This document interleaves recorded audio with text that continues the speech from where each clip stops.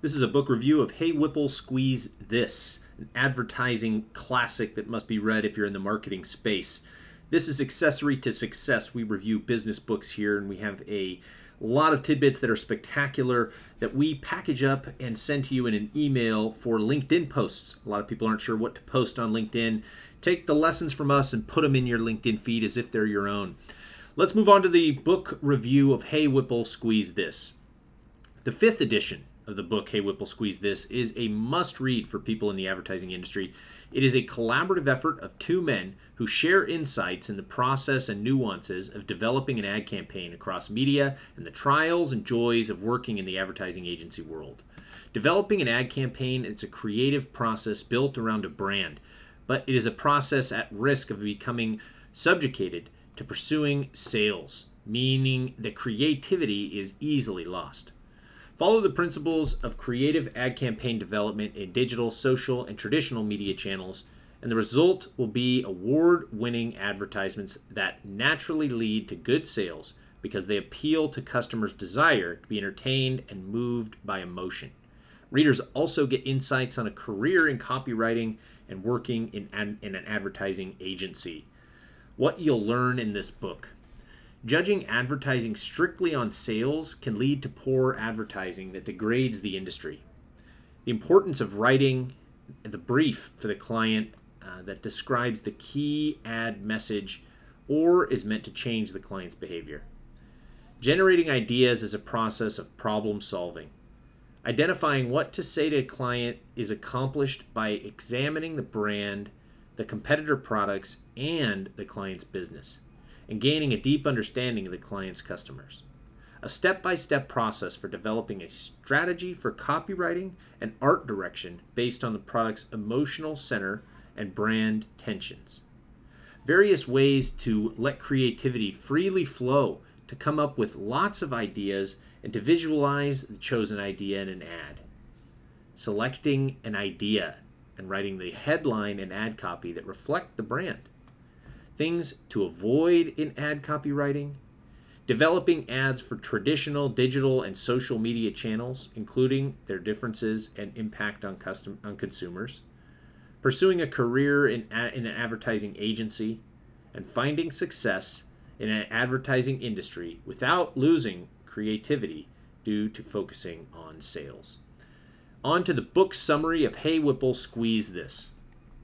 In an interesting twist, this book uses a much maligned and much loved commercial as its basis for exploring the elements of influence of an ad campaign. The Charmin toilet paper ads that had a grocery store employee named Mr. Whipple secretly squeezing the product in the store shelf after telling customers they should not squeeze the packages. To get to Mr. Whipple ads, the story begins with a history that began unfolding in the 1950s and explains why everybody came to hate advertising. The authors talk about the advertising clutter in the 1950s that filled television because it was new. These ads adopted the unique selling proposition and led to what is called the wall. The wall refers to the filter people use to protect themselves from the onslaught of advertising. This onslaught of advertising is likely due to what the author of the book Competing Against Lux poses as people do not buy products or services. They hire them to do a job or solve a need. Overloading people with advertising does not convince them to hire products. It turns them away. After the wall came, the creative revolution of the 1970s was founded on the principle that it is the way advertisers say what they need to say that matters, as opposed to what they have to say. As the book, The 22 Immutable Laws of Marketing, points out, marketing is all about the perceptions in the minds of buyers or prospective buyers.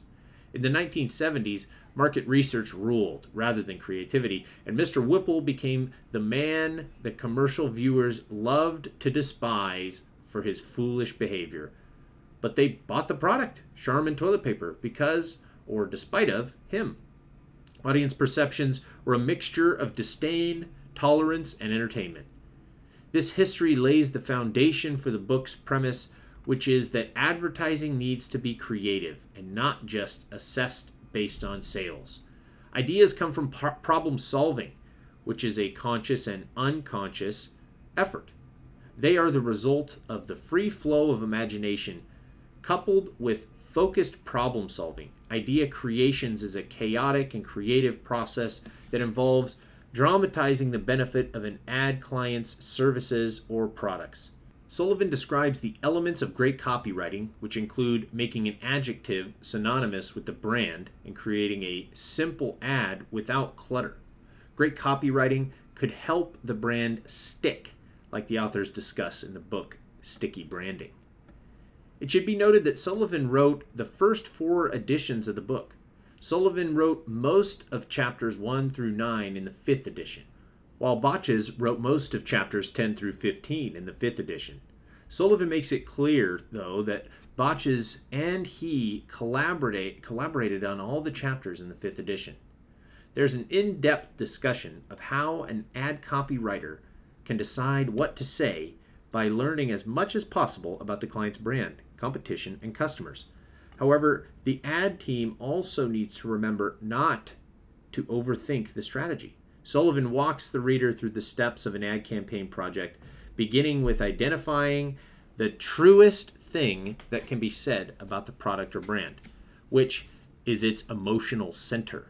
The next step is to identify the central conflicts of tensions in the brand that will drive the projects forward. As would be expected, there is considerable discussion on various ways to come up with ideas. Lots of ideas, by letting creativity flow.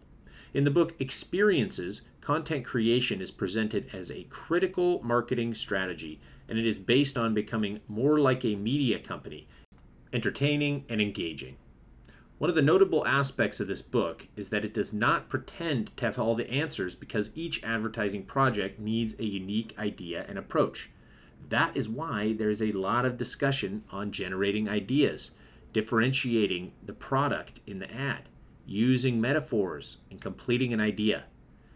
Further discussion addresses writing the ideal headlines and statements that reflect the brand and backpedaling when a developed idea does not work as the project progresses. Why certain ideas go viral is a topic in the book Contagious, highly recommended. The initial discussion focuses on print advertising because many of the same principles apply to media, social, digital, and traditional. However, the authors dedicate chapters to the differences applicable to various types of media. The purpose of each new edition was to continue adapting the book to include the dynamic changes that are always occurring in the advertising industry. It clearly explains how digital ad campaigns fit into the existing ad framework, but it does not just describe digital ads. The authors consider how digital and social are transforming the industry, which in turn transforms the creative process. Similar to discussions in the book Epic Content Marketing, the right marketing approach should be applied across communication channels, and that influences how a marketing team creates content. One of the interesting features of the book Hey Whipple, Squeeze This is that it contains a large number of examples of successful and failed ad campaigns and examples that back up the author's perspectives on what makes a good versus bad ad. The authors carefully outline the reasons the same ads failing and or succeeding make this book a tutorial for those breaking into the advertising industry or needing a refresher on the good, the bad, and the ugly of ad campaign development. It is a fascinating read for anyone who's interested in the principles of used to develop many of the popular and now iconic ad campaigns, like the Charmin ads with Mr. Whipple. Like it or not, the Mr. Whipple Charmin ads were effective, which is different from the creativity discussed in the book Creativity, Inc. There are also chapters dedicated to explaining the best way to build a career in advertising. Like the book It's Called Work for a Reason says, career success is up to the individual. Sullivan and Botches wanted readers to get a good feel for the day-to-day operations of an ad agency. There is even a chapter on how to protect work.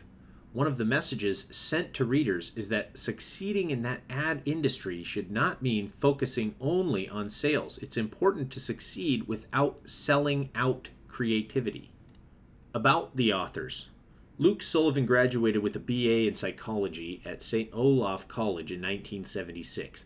He has made more than 32 years of experience in the advertising business and worked for elite advertising agencies that include the Martin Agency, Fallon, and GSD&M. In 2011, Sullivan became chair of advertising department at the Savannah College of Art and Design. He is a sought-after speaker and workshop presenter on topics like branding, advertising, and marketing, both online and off, offering pragmatic and insightful advice for honing creative skills and managing creative people. Sullivan maintains a blog, and he is a member of the National Speakers Association. In 1998, the first edition of the book Hey Whipple, Squeeze This was published. Since then, there have been 4 more editions, and each one updates the guide to creating great advertising to accommodate new media channels in the digital world. The 5th edition of Hey Whipple, Squeeze This was published in 2016, and the update now includes creating advertising on all types of media, social, digital, and traditional, newspaper, radio, etc. Sullivan's book was become the quintessential guide for advertising in a dynamic industry. Sullivan's second book, 30 Rooms to Hide in, Insanity, Addiction, and Rock and Roll in the Shadow of the Mayo Clinic, was published in 2012. Edward Bochez is co-author of Hey Whipple, Squeeze This. He graduated at the BS in Mass Communication and Media Studies in 1976 at Boston University and also earned a BS in Public Communications at the same time. He worked for the premier advertising agency Mullen for 31 years. During that time, he held various titles: Executive Creative Director, Managing Partner, Chief Creative Officer, Chief Innovation Officer. He earned numerous awards for creative excellence, including Cannes, Clio, One Show, the New York Art Directors Club, Communication Arts, and more than 100 Hatch Awards. Since July of 2012, he has held the position of Professor of Advertising at Boston University College of Communications. He teaches strategic and creative courses with a focus on digital and emerging media. In 2013, Bochez won the Lyndon Baines Johnson Faculty Advising Award. Edward Bochez is also a part-time documentary and street photographer, and examples of his work are found at Bochez Photography. He has earned numerous awards and recognition for his photography work, which supports local communities. He also supports the One Club for Creativity in various capacities. This has been a book review of Hey Whipple, Squeeze This, and it is an absolute legendary marketing book which must be read again if you're in the advertising industry. There's a lot of other book recommendations that have been made in this review. Feel free to click through to the blog post and find links to all of those. Subscribe to our newsletter to get LinkedIn post ideas, and obviously if you'd like to buy the book, it's for sale on site. Thanks for listening, and we'll see you in the next review.